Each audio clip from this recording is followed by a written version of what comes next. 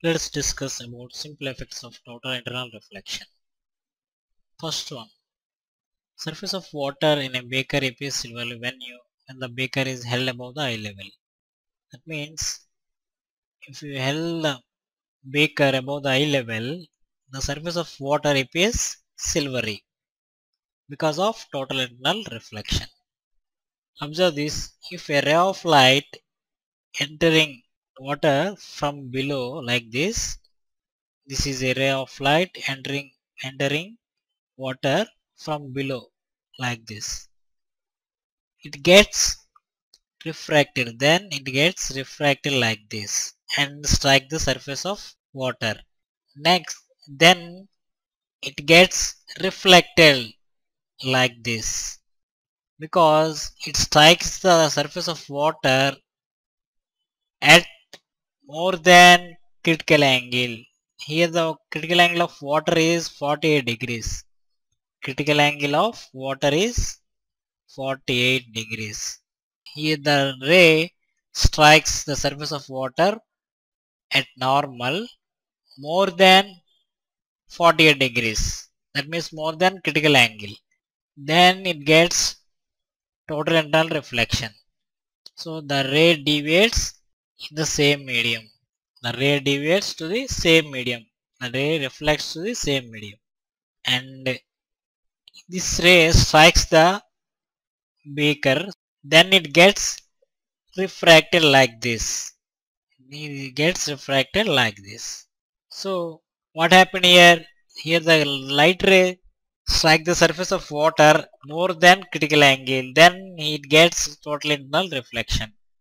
In the same way, if you observe the another ray like this strikes the water from below and it gets refracted like this and strike the surface of water at normal, and if it strikes the surface of water more than critical angle, it gets total internal reflection like this, and it strikes the surface of strikes the edge of beaker, it gets refracted like this.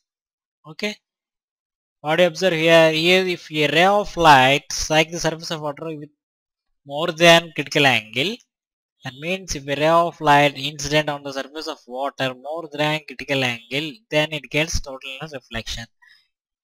If you observe from the below, that means here it is eye. You observe that the surface of water looks like silvery because of this total internal reflection. That means these rays coming from the surface of water. These reflected rays are coming from the surface of water. That's why it looks like silvery. The surface of water looks like silvery. Okay, this is the reason for surface of water in a beaker appears silvery. Okay, the effects of total internal reflection. The second one is the empty test tube appears silvery. That means when the empty test tube held obliquely in the water and viewed from the top of the surface of water, it looks like silvery. Like this is the empty test tube held obliquely in the water. When you observe from the top of the surface of water, it looks like that the surface of the test tube, this is looks like silvery. Why does it happen? It is happened because of total internal reflection. Observe here, this is a ray of light traveling through the water and strikes the surface of glass and air. Where is the air here? This is air. In the test tube, it is having air and this is water. These are the two different mediums. It is water and it is air. So, if a ray of light passes through the water and strikes the glass and air interface of the test tube at an angle more than critical angle. What is the critical angle of glass here? Critical angle of glass is equal to 42 degrees. Here the critical angle is 42 degrees. That means if a ray of light strikes the glass and air. This is glass. This surface is glass, and this is air. Here are two different mediums, and strikes the glass air surface more than critical angle. That means more than 42 degrees. That means the incident angle is more than 42 degrees. Then it gets total internal reflection. That means this ray gets total internal reflection, and it passes like this. So here the ray gets total internal reflection because here it strikes the glass air surface. Glass and air enter surface of the tube, and this ray reaches the eye. If you observe from the top of the surface of water, here it is eye.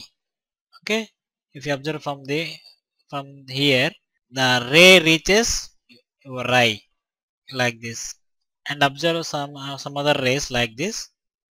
This ray strikes the surface of glass and air, and what is the incident angle here? The incident angle is more than critical angle. Then it gets total internal reflection like this. So this refracted ray reaches the eye. In the same way, the light rays strikes the glass and air interface more than critical angle. That means more than 42 degrees. Then it gets reflected like this. This is total internal reflection. Here the three rays gets total internal reflection and reaches the eye. And you observe from the top of the surface of water, these rays are coming from the test tube, surface of this test tube, so that it looks like silvery. The test tube looks like silvery. Because of total reflection, we can observe the reflected rays from the surface of the glass tube, test tube. So it looks like silvery. Okay.